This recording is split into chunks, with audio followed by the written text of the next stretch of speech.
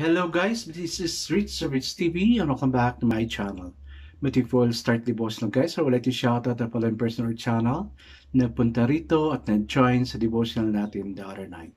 Shout out and God bless to Divs Villa, Ann Abiar, Seisha Love, Arabutit TV, Yans TV, Conistor Channel, CAMB TV, Driveway POV, It's Mami Rose, Samut Sarin Vlog, Ruby Ann, Ruby, Jade, Heart Punsalan, Pamilya Lagan Channel, and Tatay Popsy TV.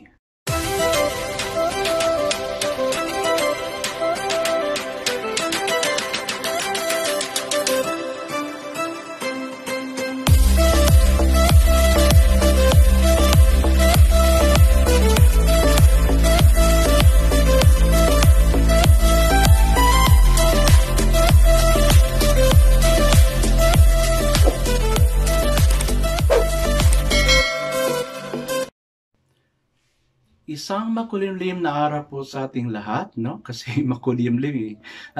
Kahapon pa to guys, no? Dito sa ano pa pala?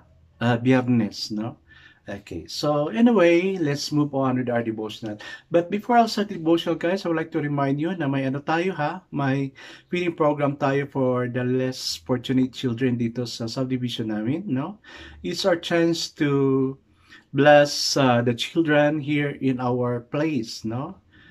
Gusto ko rin guys na i-bless kayo ni Lord kasi ministry din yung mga bata para sa kanya.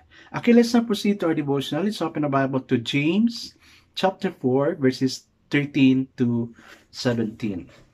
Still guys, I'm using the devotional study Bible because the words you see here so simplified na maintindihan talaga natin. Okay, this is about boasting about tomorrow. So the word of the Lord in James 4 verses 13 to 17 says, "Now listen, you who say, today or tomorrow we will go to this or that city, spend a year there, carry on business and make money. Why you do not even know what will happen tomorrow? What is your life? You are a mist that appear for a little while and then vanishes. Instead, you ought to say, if it is the Lord's will, we will live and do this or that. As it is, you boast and brag, and such boasting is evil. Anyone then who knows the good he ought to do and doesn't do it sins." Amen and amen. Okay guys, let's now pray.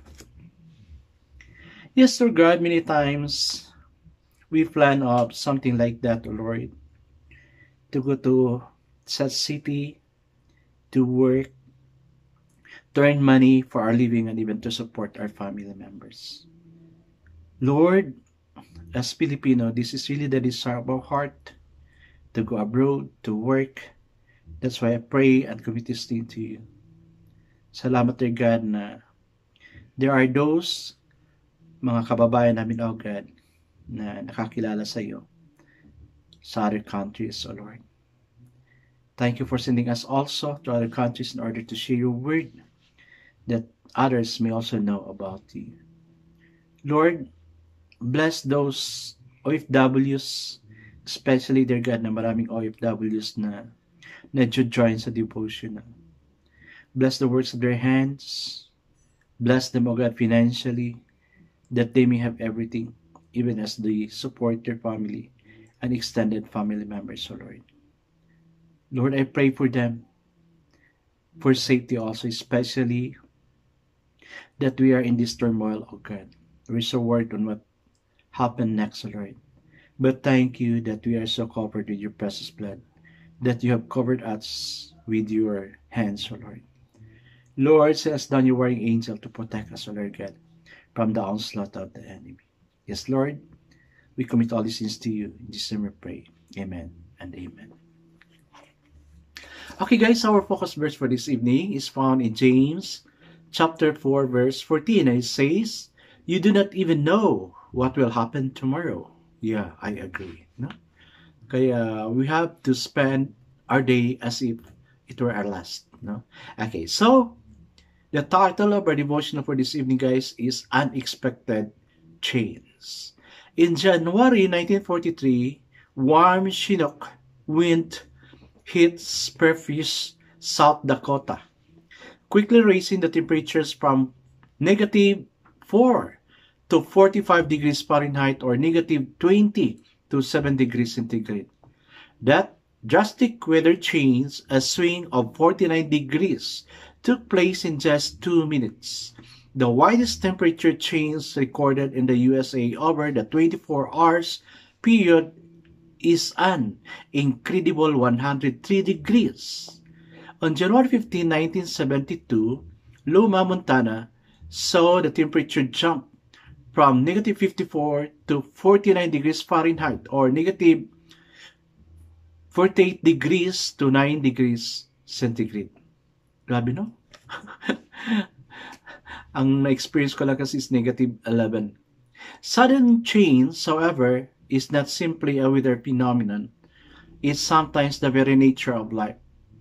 James reminds us, now listen, you who say today or tomorrow we'll go to this or that city, spend a year there, carry on business, and make money. Why do you not even know what will happen tomorrow? An unexpected loss, a surprise diagnosis, a financial reversal, or sudden change, like what's happening in the world today. Life is a journey with many unpredictable elements. This is precisely why James warns us to turn from arrogant schemes that do not take the Almighty into account. As he advised us, you ought to say, it is the Lord's will. We will live and do this or that. Kaya siguro, no, sa Bisaya pa, pag maloy ang Diyos, God willing, yun yung expression sa mga Christians, no? The events of our lives may be uncertain, but one thing is sure. Through all the life's unexpected moments, our God will never leave us. Amen. He is our one constant throughout life. Amen and amen. Guys, are you not worried about the situation this time? No? If you're going to look at the news, it's all about what's happening, no, between the two countries. Yes, maski na andito lang kami sa Asia, but yet, nakakatakot talaga, no? Paano kung mangyari naman yung hindi natin inaasahan, di ba? Kaya, let's pray. Let's pray. Si Lord ang bahala kung ano ang gagawin niya para sa atin. No? Kaya nga, ang expression is God willing. No? God willing. Let's just continue to pray. Kasi yung mga anak natin, maski tayo may mga ambition pa rin tayo na gusto pa rin nating i-fulfill. No? Even at my age, no? I still have a dream to na gusto ko pa rin ma-fulfill. Dreams, and so vision. Kaya let's take the warning of James also to always be prepared. Let's take our day as if it were our last. Okay guys, let's now proceed to the two question. When facing sudden change, how do you respond? Yes, something really happened to my life, no? Na I wasn't able to sleep well last night because I'm so bothered thinking about the situation.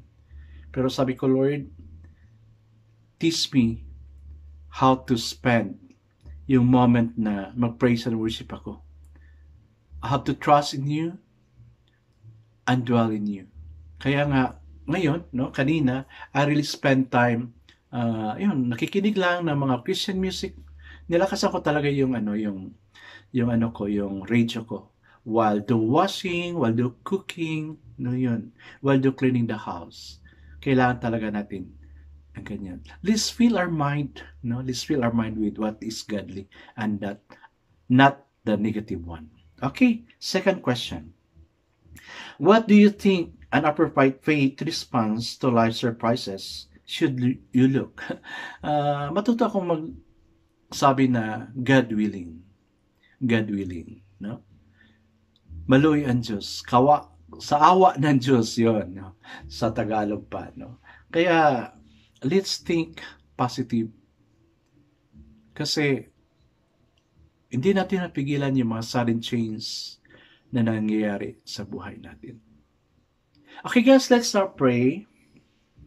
Father, forgive us for the times we worry over things and we cannot anticipate or can't control, and help us to find our rest in you.